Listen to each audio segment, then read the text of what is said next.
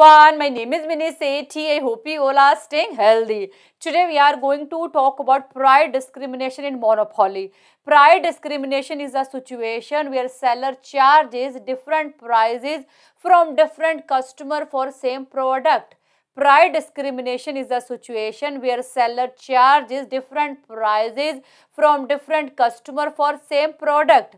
For example, customer who is buying airline tickets before many months in advance will pay less, but customer who is buying at last minute will pay more. So here you can see seller is charging different prices from different customer for same product. It will be called price discrimination. There are mainly 3 degrees of price discrimination: first, second and third. First of all, we will see first degree price discrimination. First degree price discrimination means when seller charges maximum price that consumer is willing to pay. First degree price discrimination means when seller charges maximum price that consumer is willing to pay. That's why in case of first degree price discrimination, consumer surplus is zero. As we know, consumer surplus is difference between maximum price consumer willing to pay minus actual price of the product.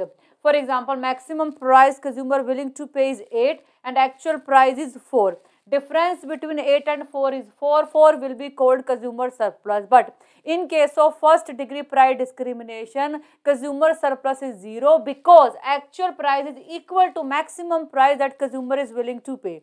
And first degree price discrimination is possible in case of bidding. As we know, in case of bidding, as much as consumer are willing to pay, accordingly prices become higher. So in case of first degree price discrimination, consumer surplus is 0. Usually some surplus goes to producer and some goes to consumer. In this diagram you can see KAC. This part goes to producer surplus and ADC, this part goes to consumer surplus. But in case of first degree price discrimination, consumer surplus is 0, no consumer surplus, all surplus goes to producer. Means this whole part KDC belong to producer surplus in case of first degree price discrimination. Second degree price discrimination. Second degree price discrimination means where seller charges different prices for different quantities. Second degree price discrimination means where seller charges different prices for different quantities. For example, quantity discount, in which seller provides special offer to those customers who buy in bulk, but no discount for customer who buy only single product. For example, buy 2 and get 1 offer will be called second degree price discrimination. Now we'll see diagram of second degree price discrimination. X-axis quantities, Y-axis price, marginal revenue curve, demand curve, marginal cost curve, average cost curve. Here you can see as we are increasing quantities of product, price is reducing. As we are increasing quantities of product, price is reducing because seller is giving quantity discount. If you buy more, you have to pay less. If you buy less, then you have to pay more.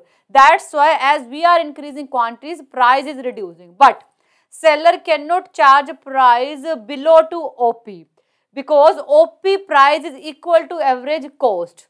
If seller will charge price less than average cost, then obviously he will bear loss. That's why seller cannot charge price below to OP.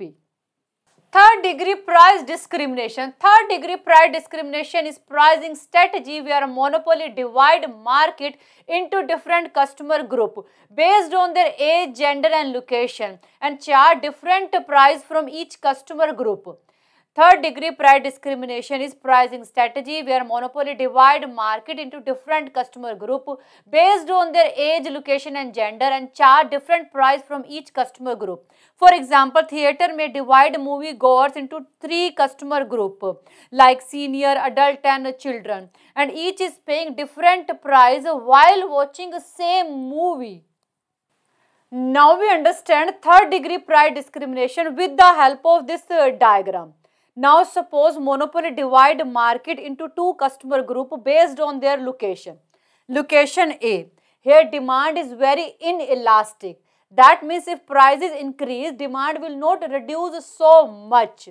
That's why in this market, seller is charging higher price OP.